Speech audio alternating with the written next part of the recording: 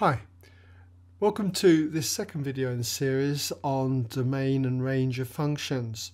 I'm assuming you watched the first video in this series. If not, do go back and check it out. But what I want to do in this one is just extend that work a little bit further, okay? I've got two functions here I'm going to be working on where we're going to find the domain and range of them. G of x equaling root x and h of x equaling 3 over x minus 1. Now, as I pointed out in the previous video, when it comes to domain and range, you must be familiar with the graphs. If you're not familiar with the graphs, then I don't feel that you stand much chance in being able to appreciate the domain and range of the functions. So let's start anyway with g of x equaling root x, the square root of x. You should be familiar with this graph. It looks something like this. When we take the square root, say, of 0, clearly it's going to be 0, so it actually goes through the origin here. If you were to take the square root of, say, 1, it would be 1. And notice it's not plus or minus 1. I'm only just taking the positive values here. Square root of 4, for instance, when x is 4, would be 2. And this graph is going to gradually keep going on like this, going up and up and up and up for values of x which increase in this direction. You can't square root a negative number. So this graph is undefined for negative numbers. So when it comes to our domain and range, what's it going to be? Well, the domain is clearly going to be all x values. This is going to be defined for all x values which are greater than or equal to 0. All right? And when it comes to the range, well, remember, that was all the y values that you're going to get back when you substitute your values of x into the function. Well, if we were to substitute any value of x which was greater than or equal to 0 into our function, our y values are just going to be all of these ones up here. And this graph's going to carry on going up and up and up like this. So our range will be all values on the axis, the y-axis, that go from 0 upwards forever and ever. And we define that as g of x is greater than or equal to 0. Now in this next example, I've got g of x equaling root x again. Only this time x is defined for greater than or equal to 4 but less than 25. So what's this graph going to look like? Well, if we were to copy it back in, we know it looks something like this. But if we restrict the domain, then I'm going to be going from x is 4, so just mark that in, that let's just suppose that's 4, up to 25. Let's say that that is 25. And I'm going to need to know what the values at these extreme points are at 4 and at 25. So if I was to work out g of 4, g of 4 is going to be the square root of 4, which is clearly 2. And if I work out the square root of 25, g of 25, well, that's going to be 5. So that means that when x is 4, I get 2, so I'll mark that in there as 2.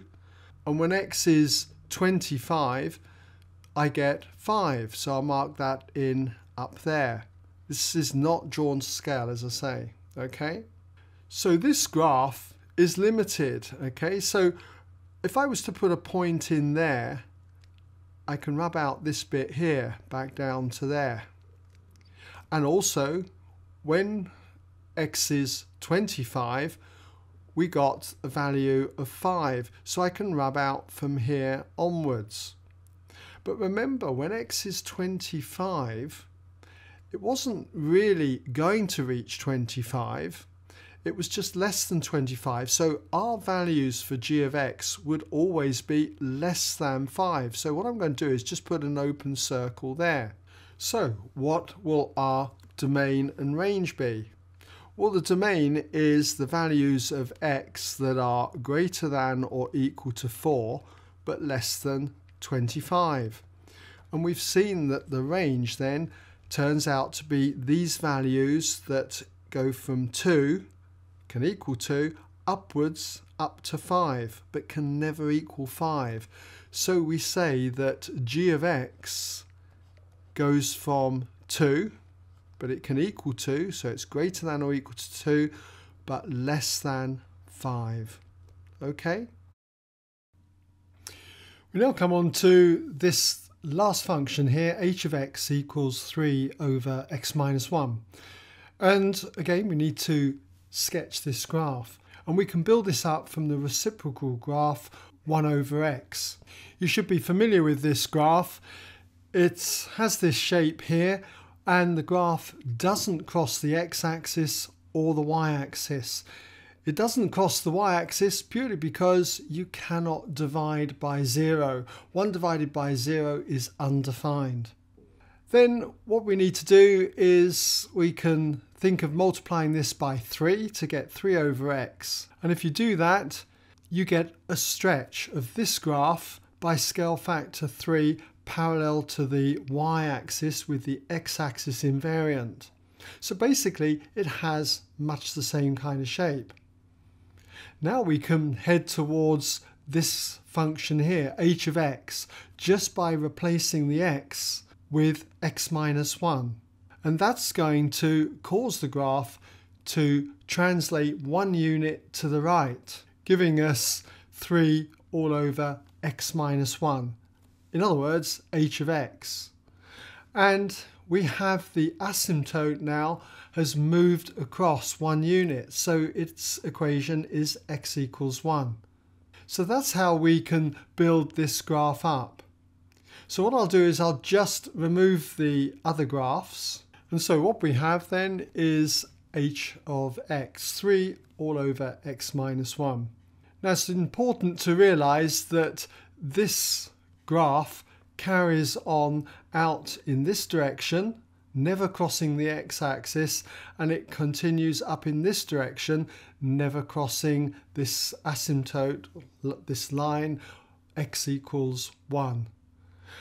And the same applies to this part of the curve here. This goes out to negative infinity, just carries on down there, and this goes downwards to negative infinity. So when it comes to the domain and the range, what have we got? Well, the domain is going to be all x values, all real values, except x equals 1. You cannot put 1 into here because you'll end up with 3 divided by 0, which is undefined. So our domain then is written that x is any real number except 1. Okay, so we say x does not equal 1. And when it comes to the range, we're looking at all the y values that you can get, okay? H of x, if y equals h of x. All these values down here, well, you can get all the y values except 0. Y never equals 0 because the curve never crosses the x-axis. So for the range, we have got h of x. H of x is any real value. So we can say that it's any real value, except h of x does not equal 0, okay, because it doesn't cross the x-axis. So there we go. Just another tutorial then, extending our work on domain and range. So thanks for watching, and do please subscribe so that you can get updates of my videos that I upload. And hopefully see you again in another video if you need further support.